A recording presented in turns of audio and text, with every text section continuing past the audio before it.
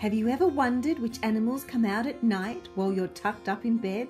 Lift the flaps and help Peppa to explore Grandpa Pig's nighttime garden. Hi there, welcome to Toy Princess. Today we have Night Creatures, a lift and flap book from Peppa Pig. Peppa and George are having a sleepover at Granny and Grandpa Pig's house. Before bedtime, they help Grandpa Pig collect slugs and snails from his garden, so they won't eat his vegetables. The best time to find them is at night, explained Grandpa Pig.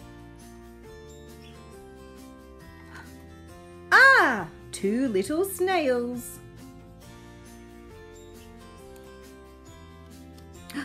And a slug. Some animals are like us. They are awake in the daytime and sleep at night, explains Grandpa Pig.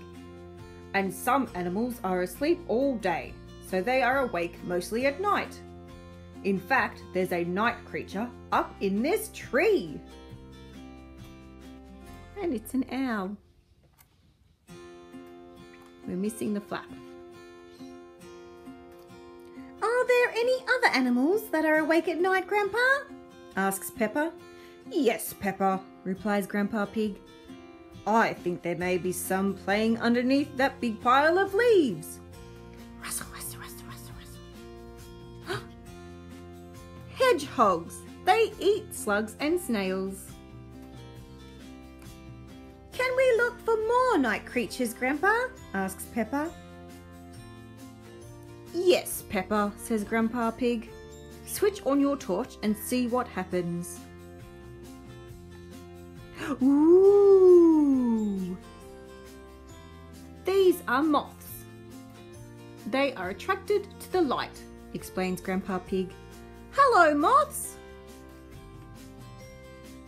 These creatures may be able to stay awake all night, says Grandpa Pig, but you two certainly can't. Time to say good night to the animals, Peppa and George, calls Granny Pig. It's bedtime.